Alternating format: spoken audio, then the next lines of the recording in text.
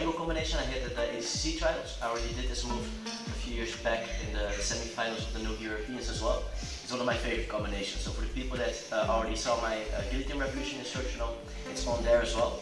But I wanted to give a little breakdown of both the competition footage and just give you guys some tips to get this move going, both in training and in competition. So the idea is we're in close guard. One of my favorite attacks from here is just a standard guillotine. So we get up a little bit. If the person on top drives into us, we lock arm in guillotine. That's important. We need the arm in for this move to work. So we go for the arm in.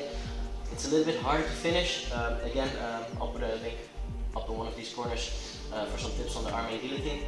It's also my instructional, but this is the combination that works. It doesn't work if you just do the head. You need the arm in. So we use our arm in guillotine, we fall to the side. Here we put some pressure. Let's get around it. Pressure on the guillotine.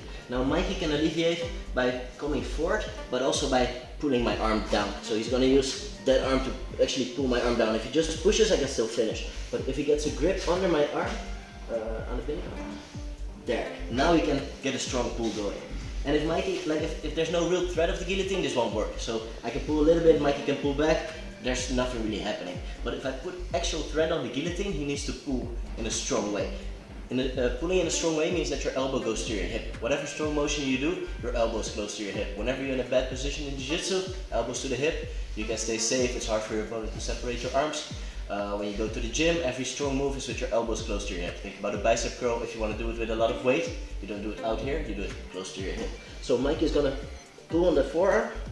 And I pull hard, so Mikey needs to pull hard. Look how his elbow goes to his hip. Now it's easy to flick my leg over, let go of the head, and I can lock a triangle. From here, your opponent is pressuring in a little bit, so you need to fix that by either walking backwards or pushing your opponent away. From there you can finish the triangle. In the competition, at the No Europeans, I hit an armbar from here. In Poland at the ACC trials, I finished a standard triangle from there. So again, that concept, when you're going for this guillotine, you need to pull hard. The opponent needs to pull hard back as well. So if your guillotine is not tight enough, it's not strong enough, they can defend by pushing a little bit, by getting like weak motions. But if your guillotine is very dangerous, they need to defend in a strong way. If you're not strong here, you're strong here when you pull towards your hip. Like all the beginners know, bad positions, you keep your elbows close. When you need to put power into a move, you get your elbows close. So here, by putting his elbow close, he's getting into that triangle choke. Let's do that again. You sit up for arm in guillotine, you lock it. Now Mikey needs to defend strongly if I pull my guillotine on strongly. So if my guillotine is relatively weak, he doesn't need to defend. But if I pull on the guillotine tightly, he needs to defend by bringing his elbow to his hip. I lock my legs over, let go of the head. And from here we adjust our triangle in the way we like to do. Now, two big concepts for this move. Elbow to your hip means that you're strong, but you're also vulnerable for the triangle. And you need to really sell your setups. So you can't fake a guillotine. You have to go for an actual strong guillotine. Your opponent needs to do actual defense, and then you can go to the triangle. So don't go for like a fake guillotine, hoping that you can go to the triangle. No, there needs to be an actual threat of getting choked through the guillotine. Then they will defend with the triangle. Let's take a look at some of the competition footage. Alright, the first fight we're going to take a look at is the semi-finals of the No Europeans a few years back. And here you see I have a normal guillotine, so it's not even arm in, like I said in the video. The guy pulls strongly, you can see his elbows very close to his hip. From there it's easy to throw your legs over the shoulder and to lock your triangle. You put some stacking pressure, this is actually the first time I thought of this move, I think. So it took me a while to let go of the guillotine and to switch into a triangle. As the opponent extends, I get the armbar. Let's take a look at that again. So sitting up in the close guard, he gives his neck, I get a basic old school guillotine, immediately throwing my legs over the hands. Here.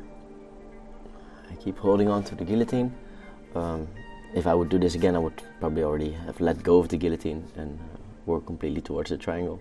Opponent's still trying to stack through there. Now I let go. Now he tries to pull out, extending his arm, giving me that arm lock from the triangle. Alright, next one we're going to look at, this is a lot more recent. So this was at the ADCC trials this year. Again, I go for the guillotine from close guard. And my opponent puts some good pressure on me. So he puts his right shoulder down on my chest. It's hard for me to get an angle, hard for me to break his posture. His spine is quite straight. quite hard for me to get the guillotine. You can see his elbow is still quite open because he's alleviating a lot of pressure with his body positioning. He doesn't need as much pull with his hands. I keep the squeeze going.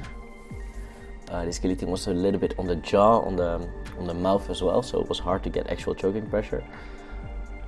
But we never give up. Look how he's posting on the elbow, which is not alleviating a lot. And now I think he's gonna switch to a stronger grip. There we go. Now you see the elbow is getting closer to his hip.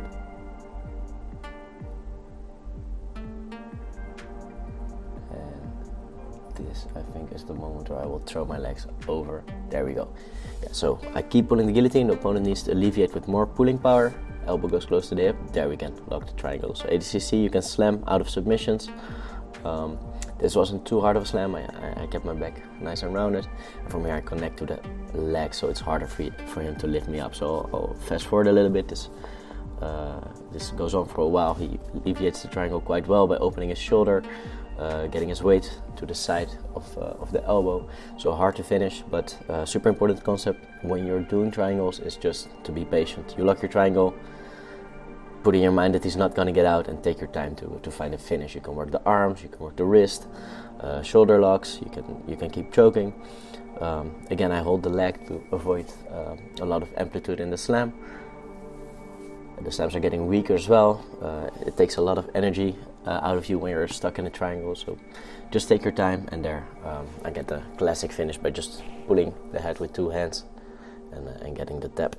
Right guys, thanks for watching. Don't forget to subscribe to the channel if you like this kind of content. Leave a comment, leave a like, and see you guys in the next video.